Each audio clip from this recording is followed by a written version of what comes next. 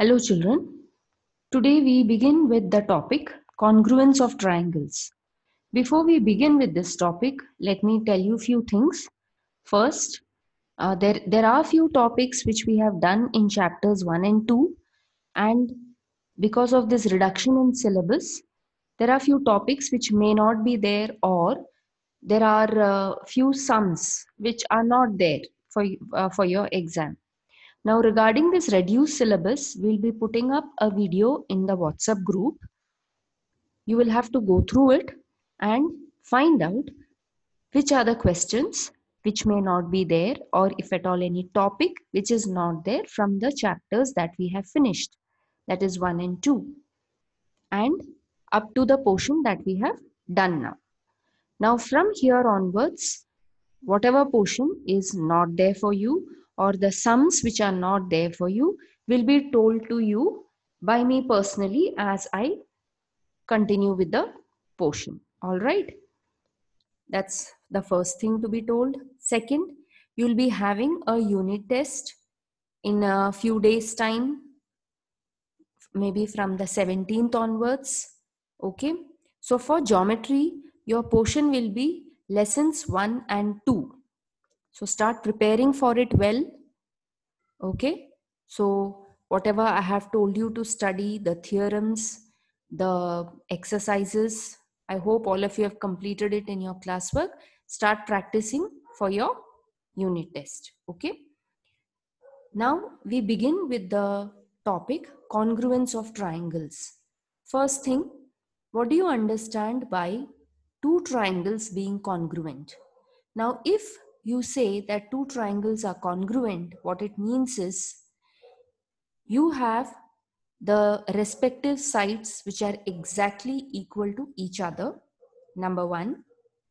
And second, the corresponding angles being congruent. Now, for example, let's consider the triangle A1, B1, C1 and A2, B2, C2 as shown in figure 3.14. Now, if I call these two triangles to be congruent, what it means is A1, B1 is equal to A2, B2, B1, C1 equal to B2, C2, and A1, C1 equal to A2, C2. That means the three sides exactly coincide with each other. Another condition, angle A1 will be equal to angle A2, angle B1 equal to angle B2, and angle C1 equal to angle C2. So if I were to place one triangle on top of the other, they would fit exactly one on the other. So the two conditions for congruence are the sides are exactly equal, and second, the corresponding angles are exactly congruent. Okay, so the corresponding sides are congruent and the corresponding angles are also congruent. Now there are certain tests for congruence of triangles. We are going to learn what they are. The first one, figure 3.15. In a correspondence, if two angles of triangle ABC are equal to two angles of triangle PQR and the sides included by the respective pairs of angles are also equal, then the two triangles are congruent. What it means is, you have triangle ABC and triangle PQR. Angle B congruent to angle Q, side BC congruent to side QR, angle C congruent to angle R. Then you call these two triangles congruent by the ASA test. So, these congruent angles have been marked similarly, and the sides also have been marked similar in both the triangles. So this tells you that the two triangles are congruent by ASA test. If you observe, the side is included between the two congruent angles for both the triangles. Okay, so the first test that we learn is ASA test. Second, in a correspondence, if two sides of triangle ABC are equal to two sides of triangle PQR and the angles included by the respective pairs of sides are also equal, then the two triangles are congruent. Now, you have triangle ABC and triangle PQR. Look at the sides which are marked AB congruent to PQ, angle B congruent to angle Q, BC congruent to QR. Therefore, the two triangles are congruent by SAS test. The angle is included between the two congruent sides. Okay. Now, this is SAS test. The third one, in a correspondence, if three sides of triangle ABC are equal to three sides of triangle PQR, then the two triangles are congruent by the SSS test. Now, in this case, side AB is congruent to side QP, side BC congruent to side QR, side AC congruent to side PR. In such a case, triangle ABC is congruent to triangle PQR by SSS test. Okay, that is side, side, side test.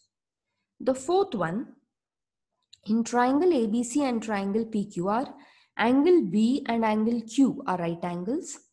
Hypotenuses are equal and AB is equal to PQ. Then the two triangles are congruent by the hypotenuse side test. So, you have triangle ABC and triangle PQR which are right angled at B and Q respectively. You have the hypotenuse AC congruent to hypotenuse PR.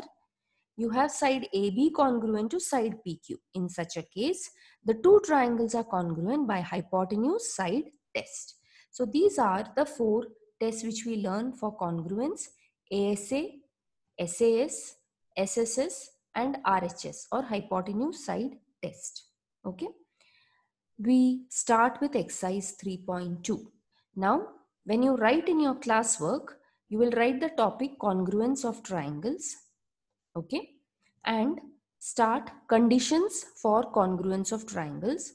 Number one, you're going to write this statement: in a correspondence, if two angles of triangle ABC equal to two angles of triangle PQR and so on till ASA test, and draw figure 3.15. Similarly, second test, starting from inner correspondence up to SAS test, and you will draw figure 3.16. Similarly, the third as well as the fourth. So you need to write the test, the statement as well as the figures. So this is what you need to write in your classwork under the heading congruence of triangles. After you finish that, you will start with exercise 3.2. Question number 1. In each of the examples given below, a pair of triangles is shown. Equal parts of triangles in each pair are marked with the same signs. Observe the figures and state the test by which the triangles in each pair are congruent. So you're going to draw the figure and write they are congruent by which test. Now this particular question I will only be discussing. You can note it down with a pencil in your textbook, children. And after we finish with the exercise, you will be writing it in your classwork. So first question, ABC, triangle ABC congruent to triangle PQR by dash test. Now if you look at the figure, side AB congruent to side PQ, side BC congruent to side QR, and side AC congruent to side PR. Therefore, triangle ABC congruent to triangle PQR by SSS test. Okay. So in that dash, you are going to write SSS test. Second question. Triangle XYZ congruent to triangle LMN by what test? Now you have side XY congruent to side LM, angle Y congruent to angle M, side YZ congruent to side MN. So the triangles are congruent by SAS test because the angle is included in between the two congruent sides. So it is SAS test. Question number 3. You have angle P congruent to angle S. You have side PR congruent to side ST. You have angle R congruent to angle T. Therefore, the two triangles are congruent by ASA test. So, the side is included between the two congruent angles. So, it is ASA test. Question number 4. Triangle LMN and triangle PTR. You have side LM congruent to side TP. You have angle M congruent to angle T. and you have the hypotenuse ln congruent to PR. Therefore, the triangles are congruent by hypotenuse side test. Okay, so that's the first question. Question number 2. Observe the information shown in pairs of triangles given below. State the test by which the two triangles are congruent. Write the remaining congruent parts of the triangles. First one, figure 3.20. Now it's an activity based question. You can write it with pencil in the boxes given here as I tell you, and later when you write it in your classwork, you're going to write this complete. Same first question and the second. Okay. Now from the information shown in the figure in triangle ABC and triangle PQR, angle ABC congruent to angle PQR. Look at the figures. They are marked similar. Segment BC congruent to segment QR. Angle ACB congruent to angle PRQ. Therefore, triangle ABC congruent to triangle PQR by dash test. What must you write in the box? ASA test. Okay, so you will write ASA.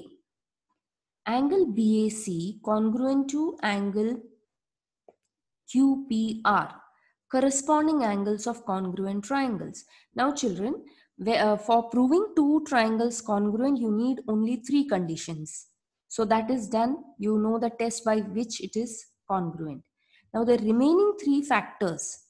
Now let's say you have three sides and three angles. Out of these six factors, you need three to prove them congruent. You still are left with three factors that you need to write. Now, for example, in this case, angle BAC congruent to angle QPR. That is the remaining angle which is left. And what must you write? They are corresponding angles of congruent triangles. This is written in short as CACT. Okay. Now, you have been given one side congruent to the other. We are left with two more sides. Which are the ones? Segment AB congruent to segment PQ. Similarly, the other side, segment AC congruent to segment PR. And these are corresponding sides of congruent triangles and written in short as CSCT. Okay, children, I hope it is clear. We go to the second question, figure 3.21.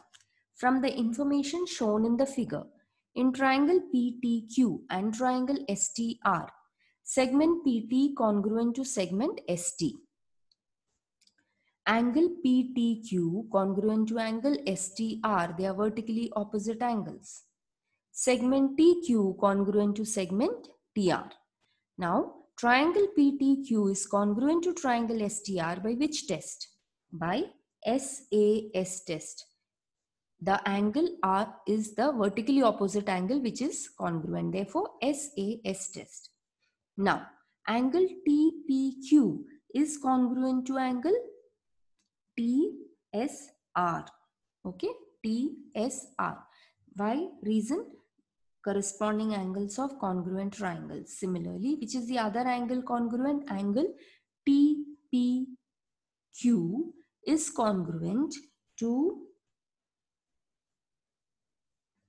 that is over. Angle TPQ congruent to angle TSR is the first one, and the second angle PQT is congruent to angle TRS, and both these are corresponding angles of congruent triangles. So these were the two angles left apart from the angle that was already told.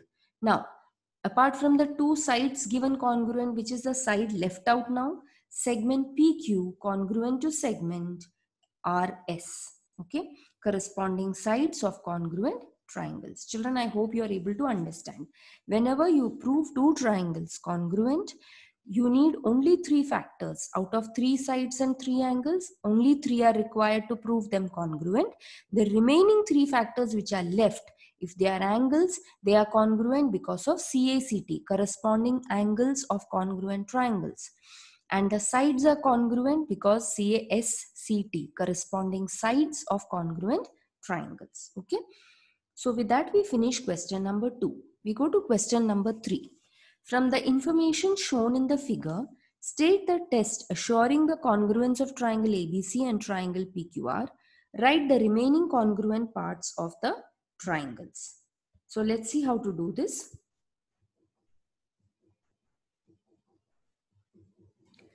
Now this is the figure. In triangle ABC and triangle QPR, side AB congruent to side QP, that's given. Angle A congruent to angle Q, side BC congruent to side PR. All these three conditions are given to you. Therefore, triangle ABC is congruent to triangle QPR by which test? Hypotenuse side test. Now, which are the remaining congruent parts? Two sides are already given congruent, corresponding sides are congruent, which is the side left, side AC congruent to side QR. Reason, corresponding sides of congruent triangle CACT. One angle is given to you in the question. Which are the angles remaining? Angle B congruent to angle P and angle C congruent to angle R, CACT, corresponding angles of congruent triangles. Now question number 4, the figure is given to you like this. You are given that in triangle LMN and triangle PMN, LM is equal to PN, LN equal to PM. They are given by congruent marks. You can see they are given by similar marks in both the triangles. What must you prove? You have to prove triangle LMN congruent to triangle PMN. How will you prove it? Proof: in triangle LMN and triangle PMN, segment LM congruent to segment PN. That's given. Segment LN congruent to segment PM, given. Segment MN congruent to segment MN. It's a common side for both the triangles. Therefore, triangle LMN congruent to triangle PMN by SSS test. Okay. They have asked you to prove the two triangles congruent. Now, after proving them congruent, they have also asked you to write the remaining congruent parts. Now, all the three sides we have proved. What are the three remaining parts left? All the three angles. So, let's write all the three angles. Angle L congruent to angle P, angle LMN congruent to angle PNM, angle LNM congruent to angle PMN by CACT. That's corresponding angles of congruent triangles. Okay, so these are the three parts which are remaining. Next, we go to question number 5. Question number 5. Now I'm going to explain to you how to do it. You will be writing it yourself. In figure 3.24, segment AB congruent to segment CB. See, they have been given by similar marks. Segment AD congruent to segment CD. Prove that triangle ABD congruent to triangle CBD. So in these two triangles, so you will write in triangle ABD and triangle CBD, side AB congruent to side CD given, side AD congruent to side CD given, side BD congruent to side BD common side. Therefore, triangle ABD congruent to triangle CBD by SSS test. That's all. That's all needs to be written, children. So that's the reason. It's a very simple sum. You will write side AB congruent to side BC given, side AD congruent to side CD given, segment BD congruent to segment BD or side BD congruent to side BD. Therefore, triangle ABD congruent to triangle CBD by SSS test. Okay. We go to question number 6. In figure 3.25, angle P congruent to angle R. Segment PQ congruent to segment RQ. Prove that triangle PQT congruent to triangle RQS. Okay. Now,